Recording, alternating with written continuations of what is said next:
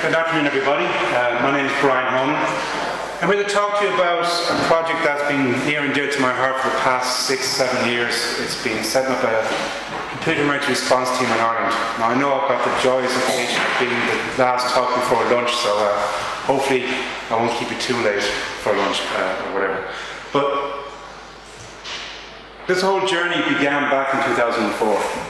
In 2004, I finally set up my own independent consulting business, and it gave me an opportunity to look at what is missing in the Irish information security community, what do we need in the community to make our systems and society more secure. And I've been looking around thinking there is a problem that we have. We don't have a computer emergency response team. So I went about seeing how do we set one up. I've never set one up before, particularly at a national level. I felt this is something of a challenge, not easy to do. And you can see this is a map from, is anybody familiar with ENISA, the European Network Information Security Agency? The website enisa.eu is actually very, very good. They're an independent body funded by the EU doing a lot of research into information security. They have a team dedicated to computer emergency response, and they do a lot of research in there. And this is a map they had back in 2005 of all the computer emergency response teams within the EU. As you can see, here's little dear old Ireland, and we've got one CERT here called Honan CERT, but that actually is part of Janet CERT, which is part of the UK, and it only focuses on third level education. So in Ireland, all universities share one big network, and Honan is the CERT for that network. So in Ireland, we had no computer emergency response team. And I thought that was strange because way back in 2004 and previous to that, we were selling Ireland as being the Silicon Valley of Europe. We had a lot of foreign direct investment, with a lot of major IT companies come into Ireland. We had Dell, who had the European headquarters in Ireland, Microsoft, IBM, Symantec, McAfee, Trend, Apple, EMC, Cisco. I could go on. There's quite a large number of IT companies, and on top of that, there was a lot of major multinationals moving in for the financial sector. We also had our own indigenous organisations and companies. In Ireland, despite all that major investment and all those multinationals coming into Ireland, the majority of businesses in Ireland are SMEs. 97% of all companies are in the SME sector. Now, in Ireland, the SME means any company that has less than 50 employees or less than 10 million euro turnover per year. So you can see it's actually very, very small companies, and there's quite a lot of them around there. All of them had, as every organisation does, increasing dependency on IT and information security.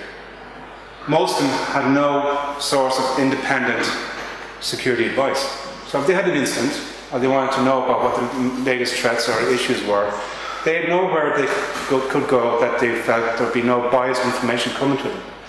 They had their own resellers they could go and talk to. But of course, the problem with that is those resellers would probably end up trying to sell them a product as opposed to giving them any proper or independent advice. I also felt, this may sound silly, but I'm actually very patriotic, and I felt this was a part of my patriotic duty to do, that we needed this. Same way as in society we need a police force, a fighting capabilities and emergency services. From an information technology society point of view, we needed computer emergency response team. I felt our economy was at risk. If we're selling ourselves at the Silicon Valley of Europe, how can we expect all these major multinationals to feel confident that their systems are going to be secure and be looked after by the Irish government and the Irish people if they locate in Ireland?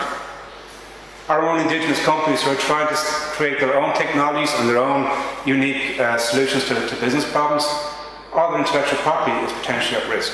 So how can we protect those people as well? Our national security and critical network infrastructure was at risk. Now, being a neutral country, we don't have the same threats or risks that a lot of other major countries would have. So, for example, not the US. We don't have the same profile the US would have, the same risk. But we do have our own problems. We have our own domestic terrorism issues, and we still do. So we had the real IRA, we had also the unionist terrorists as well. So they were there looking to create havoc. We're very closely tied with the UK. A lot of our telecommunication companies are UK telecommunication companies. A lot of the major retailers in Ireland are also major retailers in the UK. So there's a very close relationship at an IT and telecommunications level with the UK. And the UK often felt that Ireland could be a soft backdoor into their critical network infrastructure. You're going to attack the UK, maybe not hit us head on, but hack into Ireland, and then you can piggyback in on the data communications and networks that are there. Our own law enforcement have no data. Back in 2004, for a country with a population of 4.5–5 million people, we had a computer crime unit of 4 people. As we all know here today, saying something is computer crime is like saying something is shoe crime. Anytime somebody tries to commit a crime, a computer is involved. Either in the act of committing that crime, be that hacking or whatever, or in planning it. So anytime there was an instance, a major police incident, that computer crime had been flagged in. Nobody is going to them with any information to say, listen, this is the amount of attacks that are happening, these are the number of breaches that are happening, these are the impacts that are happening. They have no information, so for the Garda Computer Crime Unit to go and look for funding and more information and more resources would be quite difficult. As I said earlier on, we're a soft backdoor into the UK. So I figured we're not in a fair fight here, guys. The attackers are more complex, we all know that. They're using greater sophisticated tools. Our defences aren't as sophisticated anymore. We're still relying on antivirus and firewalls. We haven't improved much. I firmly believe our biggest, one of our biggest weapons, defensive weapons, is information, and sharing information and being aware of what's going on so that we can react quicker and smarter. But without a CERT or anything like that, Ireland was in an unfair fight. And there was a lot of computer crime and computer incidents going. In 2006, the University College of Dublin, they have a cybercrime research unit. They have an area that does a whole lot of research and investigation into cybercrime and what's happening from the industry point of view. And that cybercrime unit, in partnership with the ISSA chapter, the Irish ISSA chapter, conducted a survey on computer security issues in Ireland. And they found of all the companies that were surveyed, 97% of them had a computer security incident. 20% had suffered losses greater than €100,000. Unfortunately, 66% of thereabouts had suffered a computer virus. You still figure this day and age they shouldn't be happening. But it did indicate there was a lot of issues going on. So I felt it's time to engage with the community and the stakeholders and figure out what is going on and what do we need to do to combat this. So my first port of call was to the Irish Department of Communications. That's the department responsible in Ireland for internet security.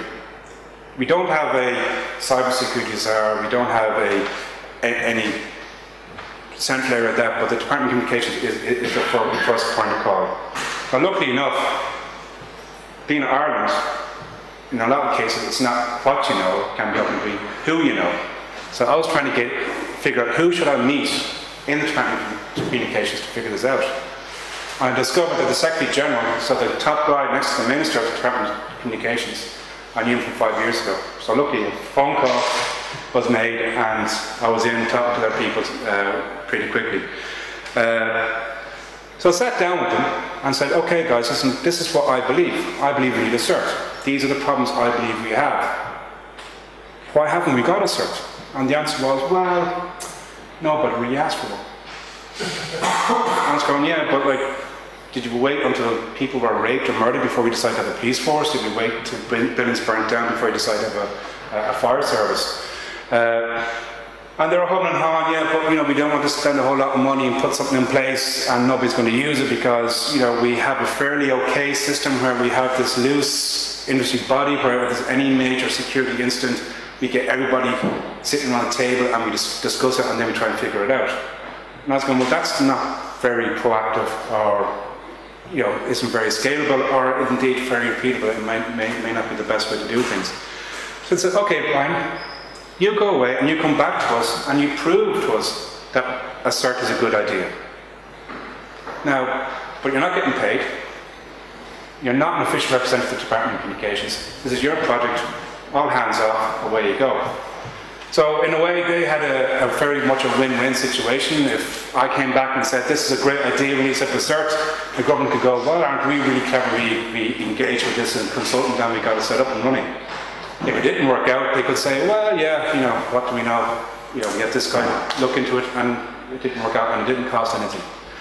But anyway, as I said, I was a patriotic guy, so I said I'd go ahead and do it. So I met with various different people. I met with the police, the Department of Defence. I met with various industry representative bodies. So IBEC is a big representative body for all major corporations in Ireland. I met the Small Firms Association, Irish Small and Medium-Sized Enterprise Association, Chambers of Ireland, ISSA, ISACA, OWASP, met all their user groups, went out and interviewed people individually to get feedback from them and say, is this a good idea? And overwhelmingly the answer was a positive yes. I also ran a survey, so not just trying to, have a very small sample of information coming back. We ran a survey where we sent a survey out to all IT representative bodies and got people to give us information back. So overwhelmingly, as you can see there, nearly 83% of the respondents says, yes, we do need a CERT. So I said, well, great, we have a whole lot of information here. We have a positive feedback, and this is what we want to do. So I went ahead and I wrote a business plan, figured out exactly what we needed from the CERT, so what services the community wanted, what office hours they wanted, when they wanted the service to use, to be operating, how much money that would cost, how much staffing we would need. I talked to UCD, remember earlier on I said the Centre for Cybercrime had been conducting these surveys on security incidents. They were willing to host the host the CERT, so physically provide us with offices and bandwidths and even postgraduate students to help us do various different things. And I brought that to the Department of Communications and I said, there you go guys, here's a business plan, here's the exact cost you need, this is exactly what you need to do, job done. At least I thought so. But how many people here work in government or have worked with government? They're not the most rapidly moving organisations, are they? They actually can be quite frustrating. And over a period of time I kept emailing, I kept phone calls, figuring out what's going on, how's this thing progressing, what's the next steps. And it was, to say the pace was glacial would be putting glaciers down as, Formula 1 racing cars. It was very, very slow and very, very frustrating. I was getting completely pissed off, if you can pardon the expression, because throughout my research I'd also been engaged with the CERT community in Europe. So out of my own pocket I've been attending ENISA conferences for CERTs. I've been going to TFC CERT, which is a user group of CERTs in Europe, to their meetings to get engaged with that community and to get advice from people who've done it before. And because I had been there, and they're going, you're the guy who's setting up the CERT in Ireland, we're going to phone you every time we have a problem now.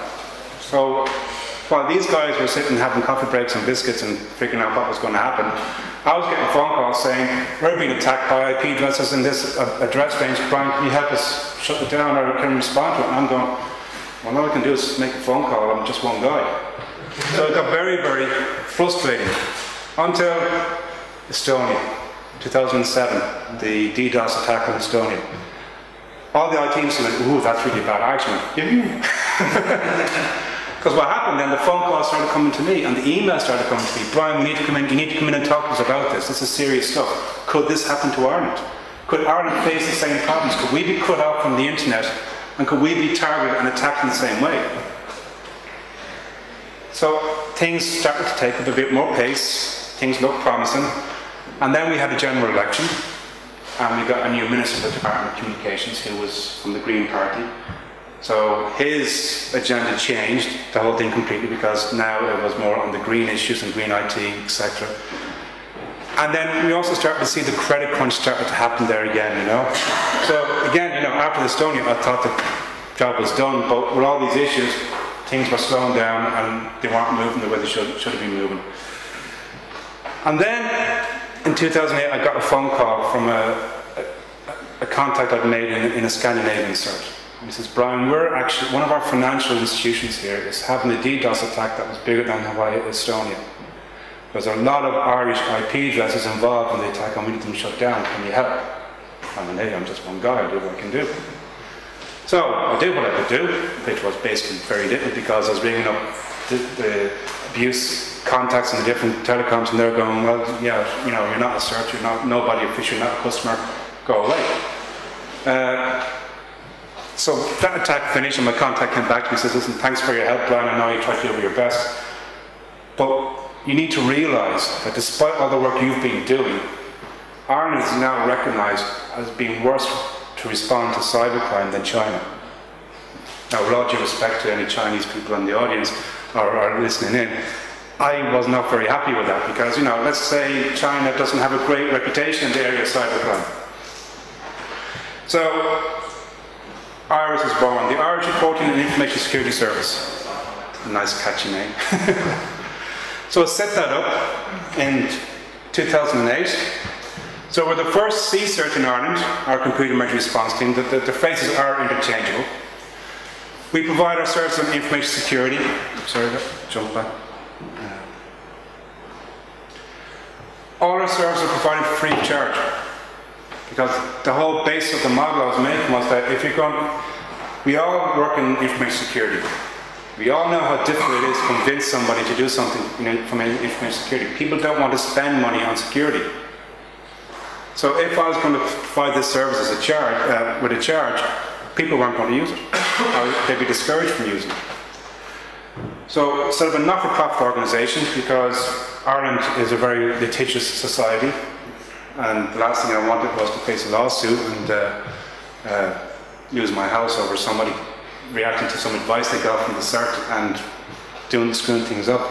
So they can sue the not-for-profit organisation and take all our profit, which is zero. So we provide these services.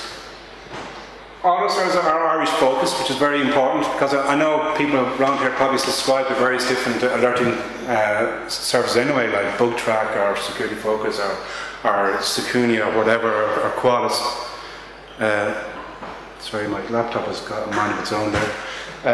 But we all know how much information that comes in that, and it floods your inbox, and it's not very, you know, yeah, you're an SME in Ireland, you've got a 50 user network, you're predominantly Windows, but yet you're signed up to Secunia or something else like that, and you're getting alerts about Linux, Apple, you know, some PC game or something like that. They're not very applicable to what you are, so you end up ignoring them. Using our service, you can have focused alerts to what you want and what you want to be alerted on. Instant awareness, so we're making people aware of what's going on. So we can communicate back to the community and say, these are the type of attacks that we have seen, therefore, this is what you should be doing to make sure you don't become victims of it either.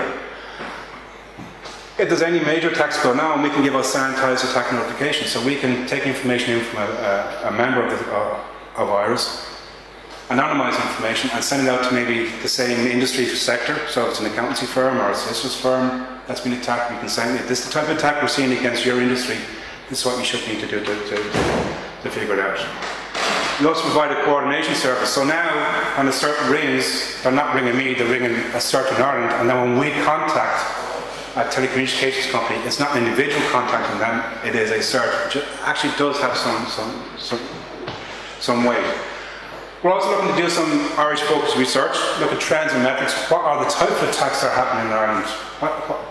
What's going on, so that we can create better awareness and people can be better prepared to fix them and defend against them.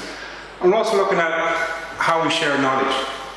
Right? Now, we're not looking to put the consulting business and companies out of business in Ireland.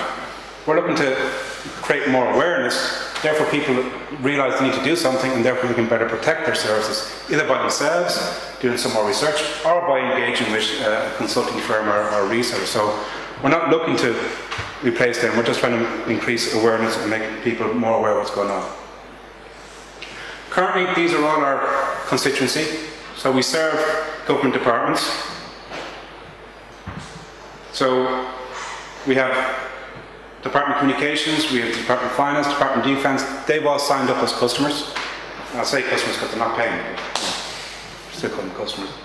We have private sector companies, all the major banks, all the major utility companies are set up as well. Predominantly most of our members are in the SME sector, so from 10-person companies up and up. We have industry bodies who are signed up to represent, and we also have other CERTs who are contacting us now. So we actually have quite a good relationship with quite a number of CERTs throughout Europe and around the world. Since 2008, we have achieved the following. We are now accredited by the CERT. CERT runs a Trusted Introducer program, which is basically how, in the CERT community, you just can't go and set up a CERT. And I'm going to kick this laptop off the desk in a minute. Probably does, right?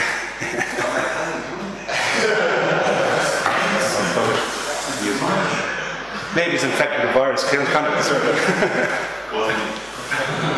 So, CERT, they have a thing called the Trusted Introducer Framework. The CERT community is rather tight, and any of you who work in the CERT community will probably appreciate that, and the reasons behind it are quite obvious. You just don't want anybody showing up at the meeting and go, hey, I'm an instant response, give me all the information you have, because you never know who that person is or what their motives are or what they're going to do with the information that is shared amongst the CERT community as well.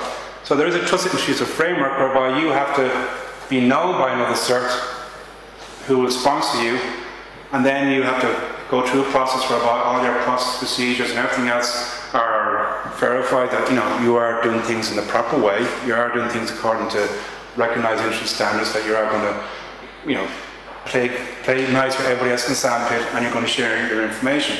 So we are now accredited to this, which means we are part of the European CERT community. Jason? How hard is that process? I mean, and also how long? You can apply, they only take 2 CERTs a year. Okay. So you apply and you put in an application status, and then they contact all the other CERTs and say, is it okay, you want this CERT to come in? And they say yes. You go to the next phase and say no, well then it's over and done with. We had one question, not an objection at that phase, which was, we're not a full-time body. Ours is all volunteers. We have a bunch of 15 guys, information security professionals in Ireland, who give up their own free time. So today, there are 2 guys rotated to be instant handlers today. So they're checking the system and respond to issues during the coffee break, during the lunch break, or whenever you get a few minutes. So we're not dedicated. And that was a big question. How can they provide a CERT if they're not full-time? And that was a problem. The next stage is you then have to get 2 CERTs to sort of support your application. So you have to have a relationship with these CERTs already. So you just can't turn up and say, can we go through the introducer process? So they will support, and then you fill out a lot of paperwork saying this is how we do things, this is the systems we use, this is our process for doing this, that and the other. CERT reserve the right to come on site to audit you to make sure that you are doing those stuff. Luckily enough, we didn't have to do that because we'd have to bring them somewhere and sort of say, we're virtual, maybe the pub, and just sort of say, this is where we run things from. Exactly, yeah. So it took about 6 to 9 months, I'd say, from them saying, yeah, go ahead and doing it, because you need to exchange your PGP keys and who your main contacts are and emergency contacts and all that, and that all has to be done, and that's all vetted and verified before they do it. But, you said there's 2 applications accepted each year. How many applications are submitted each year? I don't know. One. But we've also been authorised by CERT CC to use the phrase that we are a CERT. ANISA recognises us as being a CERT for Ireland. which I think has upset the Irish government because they're supposed to be doing this stuff anyway. Like under EU agreements and directives, by the end of 2010, all countries in the EU are supposed to have a national CERT. Ireland doesn't have one yet. We're not a national CERT. To be a national CERT, you have to have the government mandate to sort of say, we are now acting on behalf of Ireland and the CERT community. So you're like a guerrilla CERT? We're like a guerrilla CERT, yeah. That's cool. That's quite unusual for the Irish to be, doing things their own. Sorry. But ANISA, I think it is ironic that ANISA are now recognising us as the CERT for Ireland. They have been great and provide a whole lot of great support to me personally and the project. And if any of you are looking to set up an incident response team, go to their site. They have whole areas dedicated to CERTs. They have very, very good information that you can use in setting your project up. We're also a warp. Anybody familiar with what a warp is? Warp, and I'll go into more detail later on, but it's a warning, advice and reporting point which was developed by the UK government to promote security awareness amongst the UK community. Because the UK has 4 or 5 CERTs and they're all these big, very official bodies and nobody wants to talk to them. But a warp is more community based and actually provides a lot of cool tools which could be used by yourself if you're looking to set up an incident response team or a CERT function within your organisation. And I'll talk about that in a few minutes. I say we're a not-for-profit organisation, but we still have to spend money to go. Jason, come back to the question you asked there about the accreditation process. You have to pay for it as well. You have to pay an application fee and then an annual fee. We also have to pay for our hosting of our systems, and in Ireland, a not-for-profit company, you have to get your accounts audited, no matter how many transactions you have. So we have 5 transactions. We have to pay €1,500 for an accountant to count 5 transactions and go, yes, we have audited these accounts and this is what's going on. But SANS is our primary sponsor. Without SANS, there would be no CERT in Ireland. From the very beginning, SANS have provided a lot of support, both knowledge-wise and everything else, but also financially. We're now sponsored by IEDR, which is the Irish Domain Registry, which I think is a great coup for us to be sponsored by them. NetWitness have sponsored us. Singles are sponsoring us now as well, and of course my own company in the middle there has provided sponsorship as well to get it up and running. So without those sponsors, there would be no CERT in Ireland. Reaction overall has been very, very positive. The community has said, this is great, fantastic, about time we got it in place. The press has been very good. They thought it had been very responsive to it and supportive. Most government departments have been very supportive. Department of Communications hasn't said anything, good, bad or indifferent, which probably means it's bad because they don't like talking to us. The hosting providers and telecommunication companies in Ireland, most of them have been quite good. Though again, anybody get involved in incident response and trying to coordinate incidents will probably recognise that some are better than others. Some telcos we send information into, we'll hear nothing back and nothing will happen. Other telcos will respond immediately and be quite responsive. And one threatened me with a legal letter. We actually got contacted by the French CERT at one stage to say that they come across 15 compromised SSH accounts belonging to Irish telcos, all of them with user-ID passwords that they found in a bigger investigation. They gave me the information. I contacted one particular telco. I had to go to the support desk and said, I want to report a security incident. What's your customer number? I'm not a customer. Then you can't report a security incident. But I'm trying to help you. You've got a problem. One of your SSH accounts which it turned out was used to manage their routers. Thank you. had been compromised. You're not a customer, you can't report it. Can you get someone to ring me back? The next call was from their legal department. You use that information anyway, we're going to sue you. I said, I don't want to use the information, I want to give you the information. Well, we don't want it. Okay, your problem. So reaction has been varied, but in the main it's been very, very positive.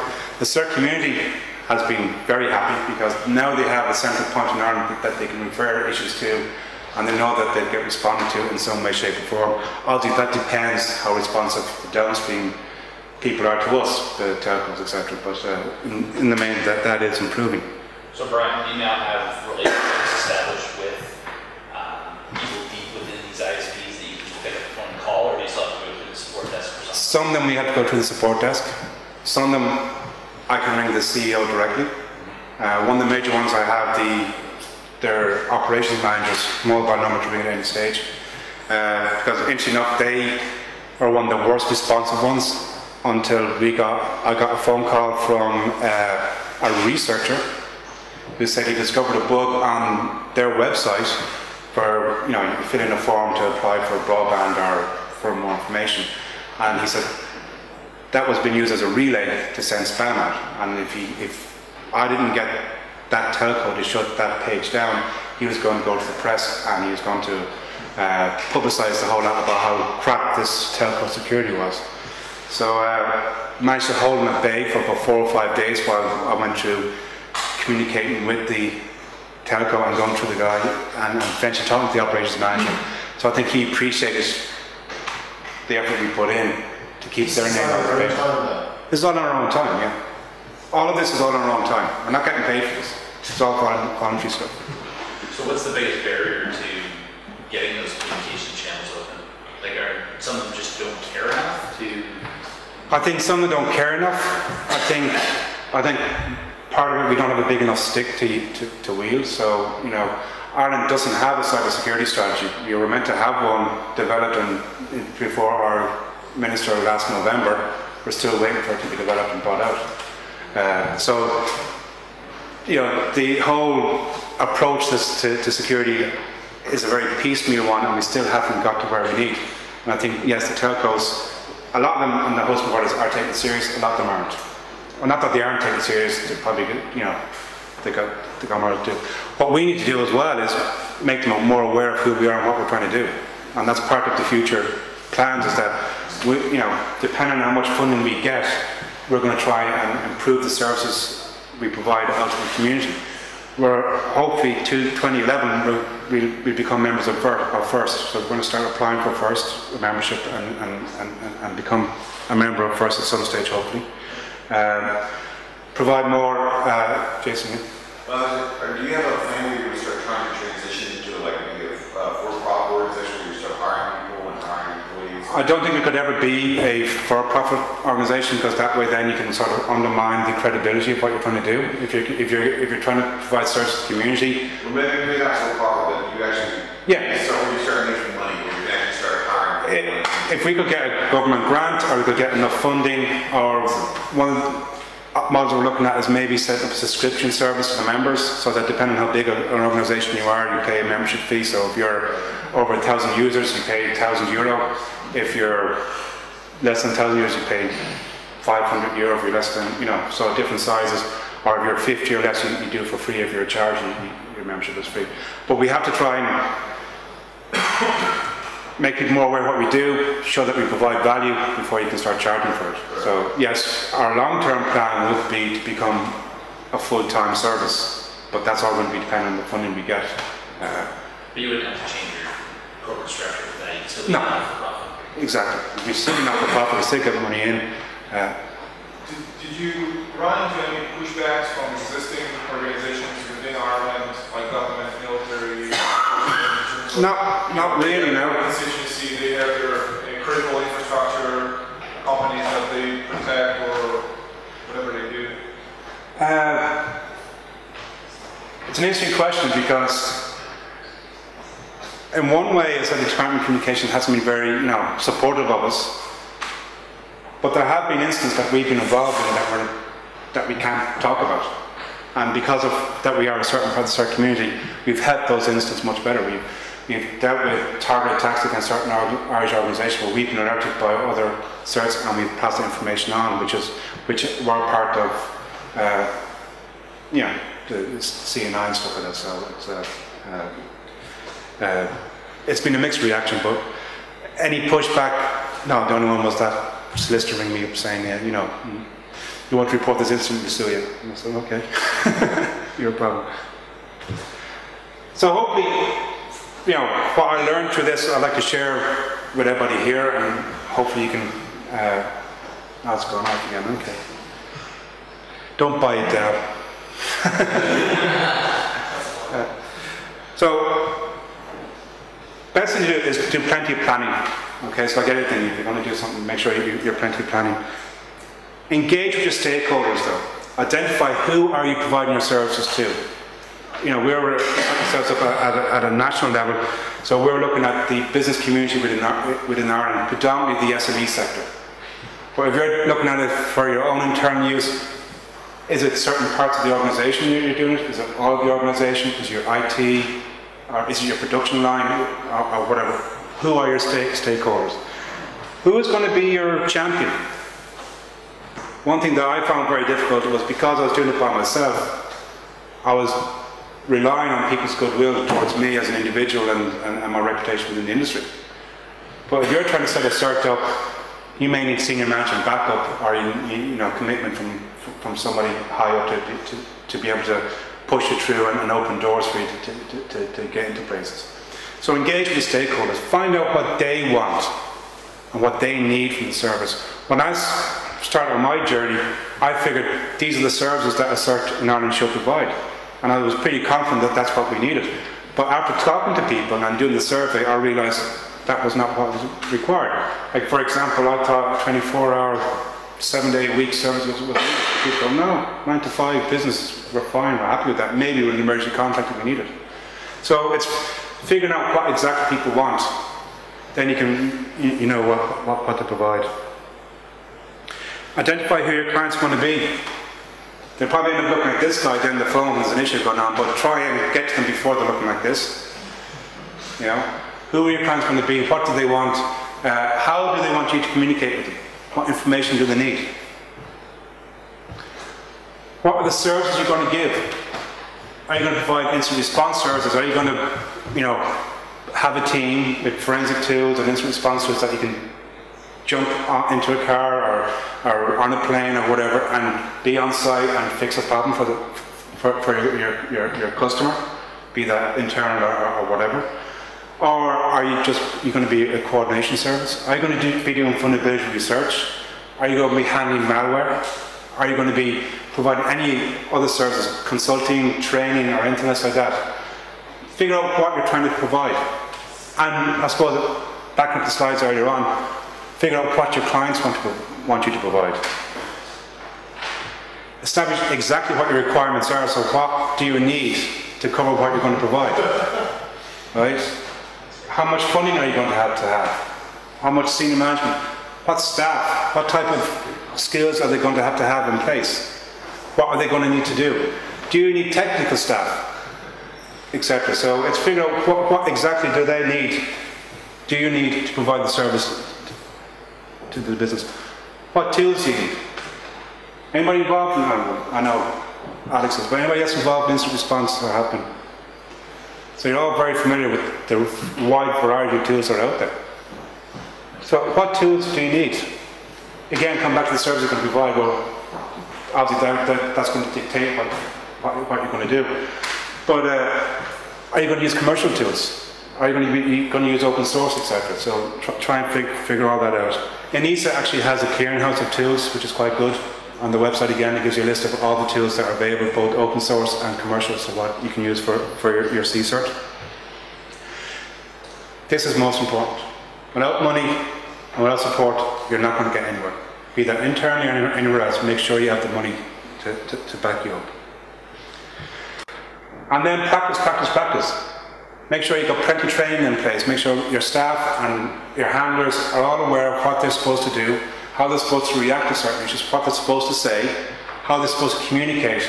Make sure that they're all trained well in what they can or cannot say.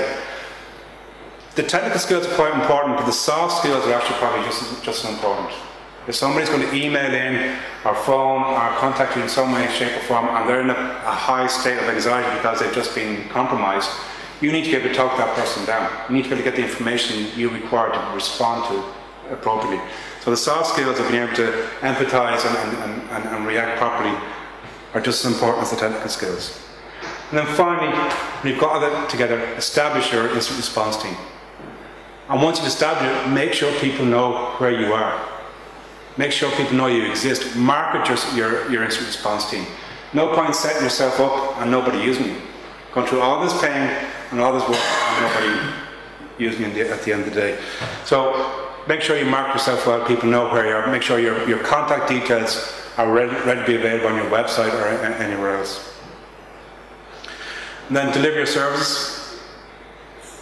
Be prepared. You're going to have problems. You're going to do things wrong. So learn from your mistakes. Okay? But also promote the good things you do. Right? I think as we all tend to, because of the industry we're in, we all tend to focus on the bad and the negative side of things. But we actually do a lot of good work. And it's important that you promote that and your team is aware of that and your constituencies are aware of it as well. You will have problems, you will have hurdles to overcome. Some people won't be happy with what you're doing. So, funding is going to be an issue. There's going to be issues along the way, getting into the community and being able to communicate with other CERTs.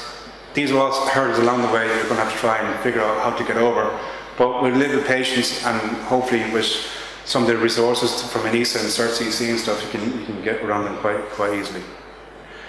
I talked about a warp, and IRIS is a warp, so we're a warning and advice reporting point.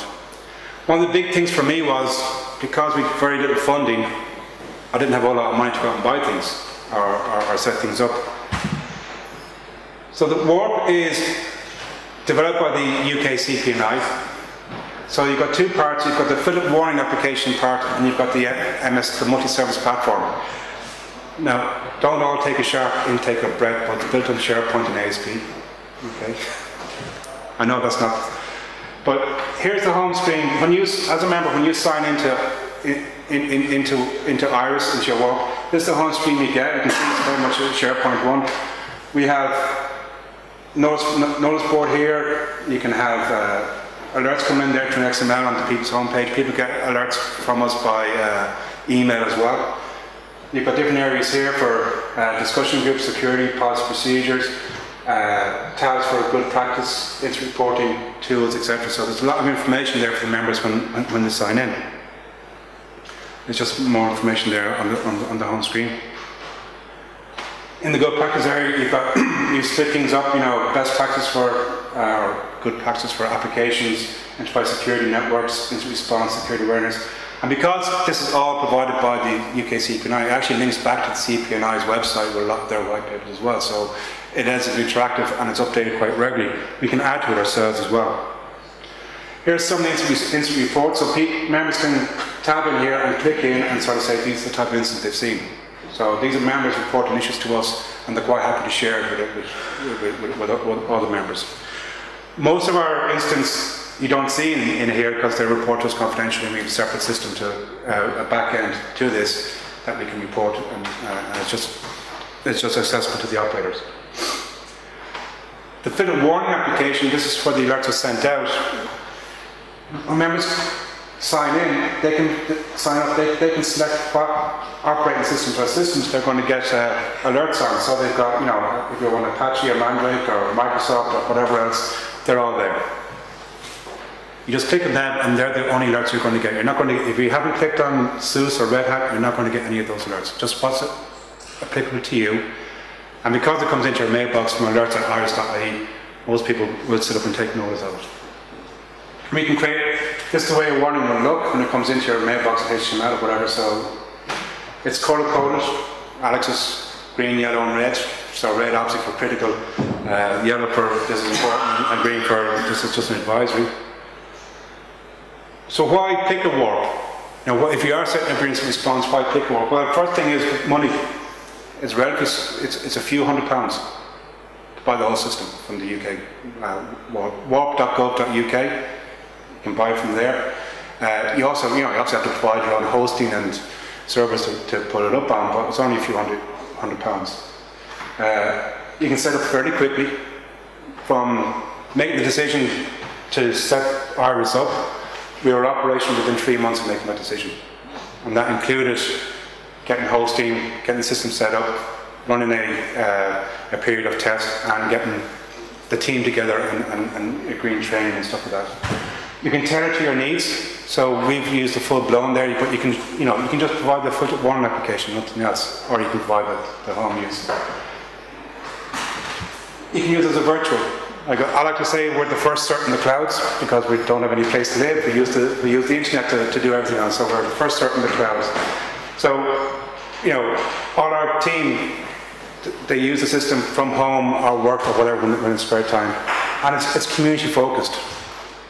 The warp model is based on community. So if you're in the UK, they have warps for the legal community. They have a police warp just for the police forces. They have regional warp, so for different areas in the UK. There's a London Council warp, so for all the councils in London, they have a dedicated warp themselves. So you can share information based on the community. I argued that Ireland's SME sector, we're population of 4.5 million. We're 1/3 the size of London, so we're a small community compared to London.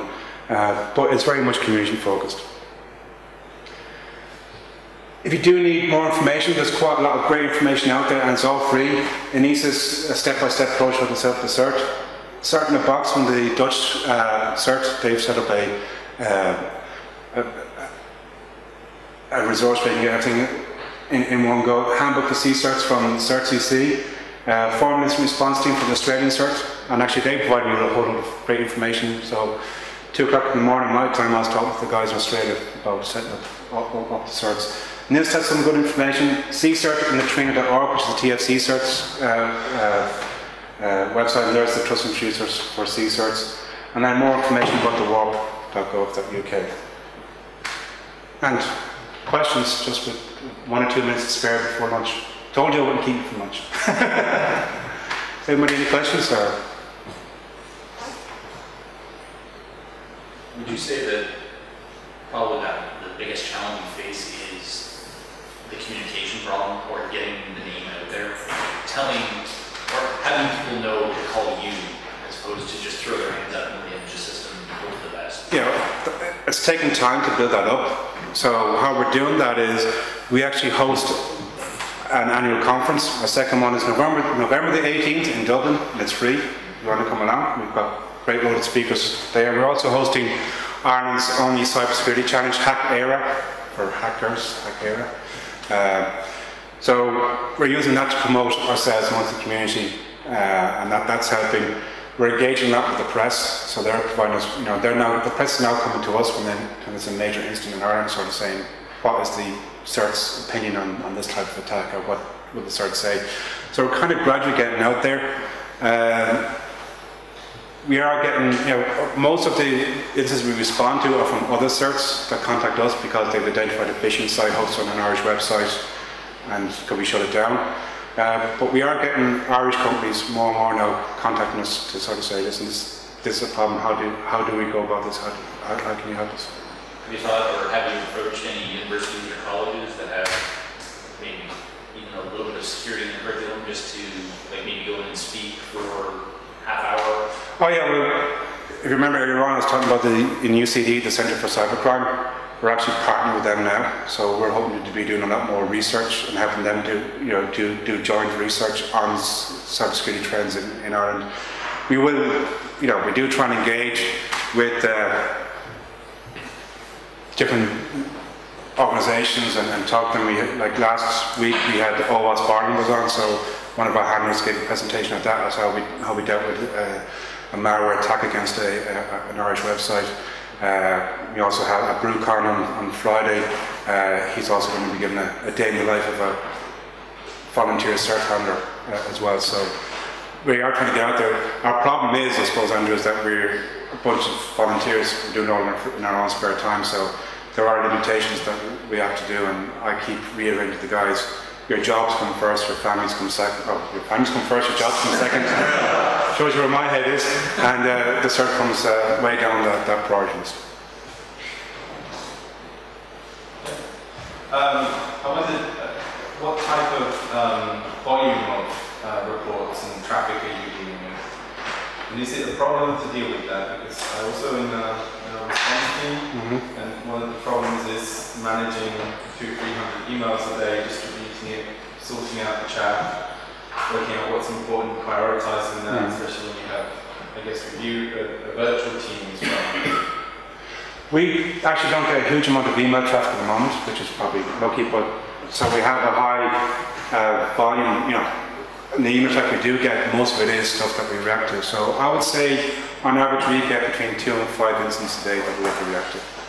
Most of them tend to be compromised Irish websites that are hosting malware or are hosting a phishing site that we're coordinating to help shut down. Okay, well, thank you for your attention, folks.